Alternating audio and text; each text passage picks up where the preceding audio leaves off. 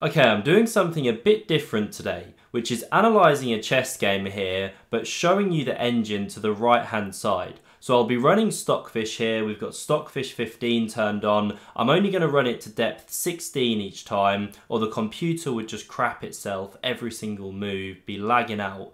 Now I'm going to look here at Hans Niemann versus Matthieu Cornette. Cornette's picture is a bit chopped up there. I've had to mess around with the layout here, so sorry about that one.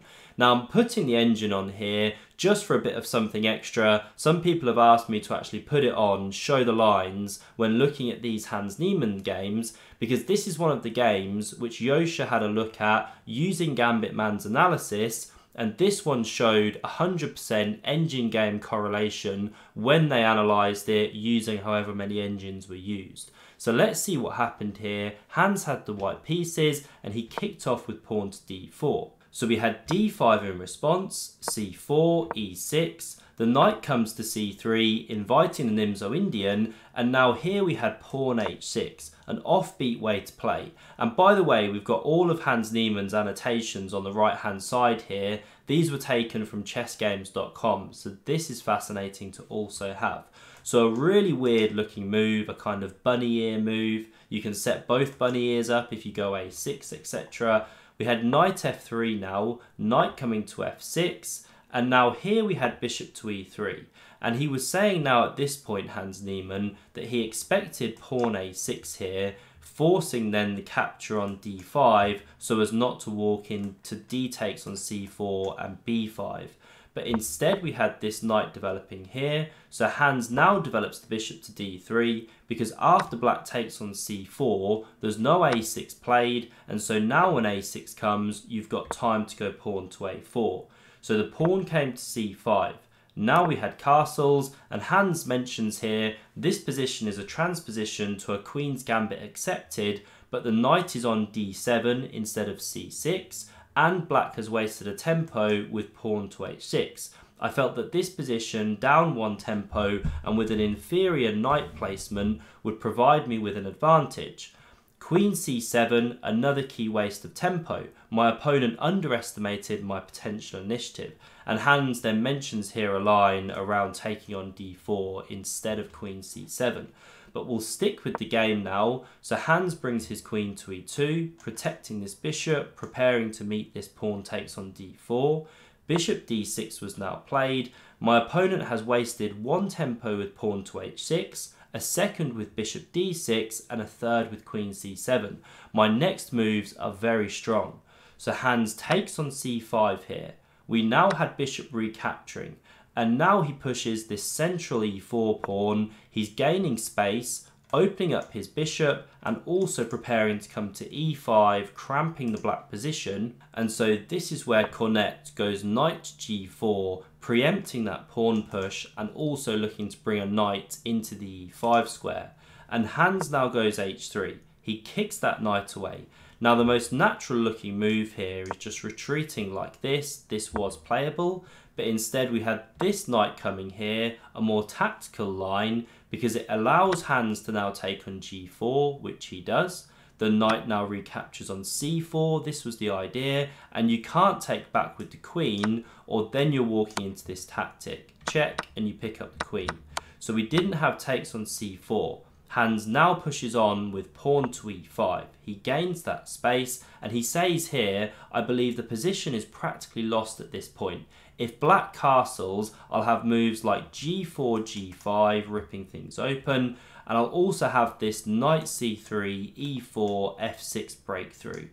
Additionally, the knight on c4 is extremely loose, and my opponent is begging me to put a rook on c1.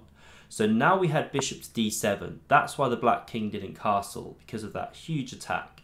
Bishop f4 develops, protects this pawn some more, eyes this critical d6 square, and now the knight comes to a5 here. Again, if you castle, you're getting hugely attacked. You know, you can see the moves on screen here. Bishop e7 is another. We see that soon. But knight a5 played, maybe looking to come into b3 one day, and now the knight comes to e4. Hits this important dark squared bishop and also clears the c file for a rook to now develop. So the bishop drops back. You want to cover this square and this one.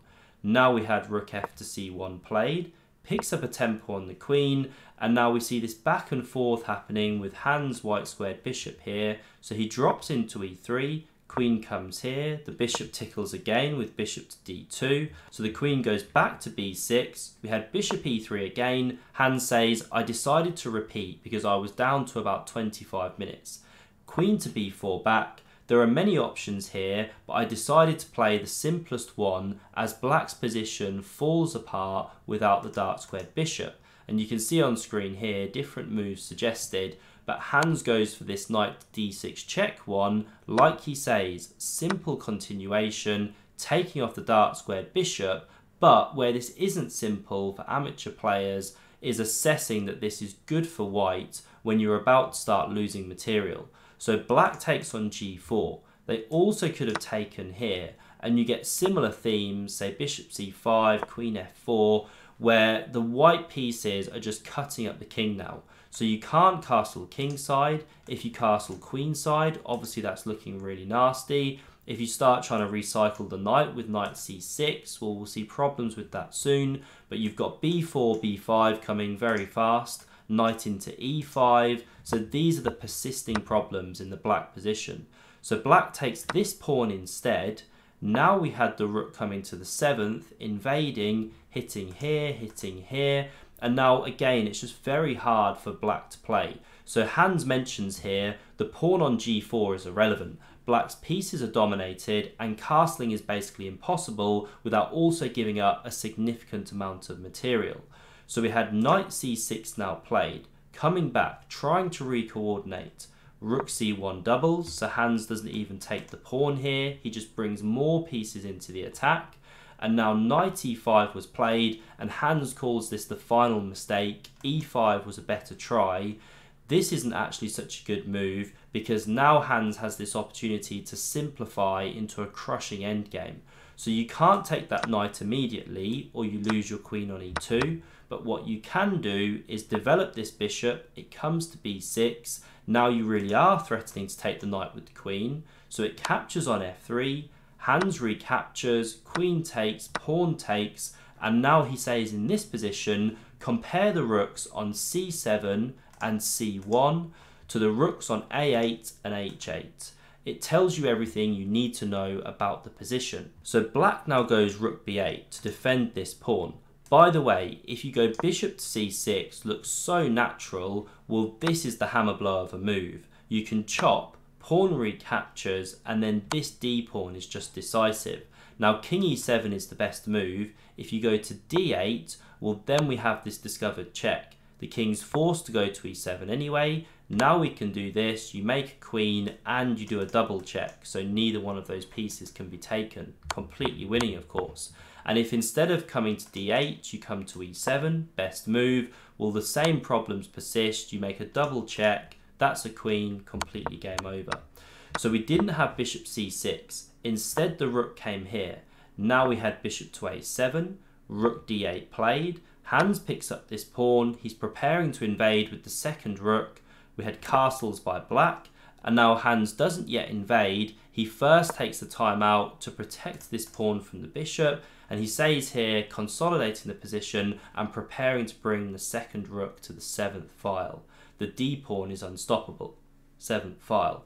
So e5 now from black, trying to give the bishop some room. The bishop nudged back to b6, rook b8 was played, Hans doubles on the 7th, and now he mentions that the d pawn is unstoppable. So we had the bishop coming to e6. If you try and take here, by the way, well then after rook recaptures, say bishop c6, well now rook e7, and once again that pawn is marching through. It just can't be stopped in combination with the bishop. So we had bishop e6 instead, now pawn d7, rook a8 was played, black can only shuffle, the bishop nudged back to c5, hits this rook, it moved away, bishop e7, and here the black player resigned the game.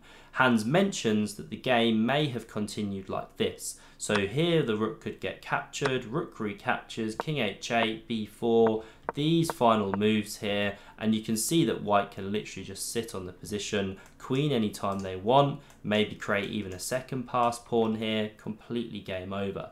So a crushing game by Hans Niemann there. Hopefully you enjoyed having the computer on the side. I won't often do that one, but something different. If you want to see the game between Hans Niemann and Magnus Carlsen played in round 3 of the Sinquefield Cup, then do check out this one on screen. Hit that subscribe button if you never want to miss a future video, and thanks very much for watching. See you soon.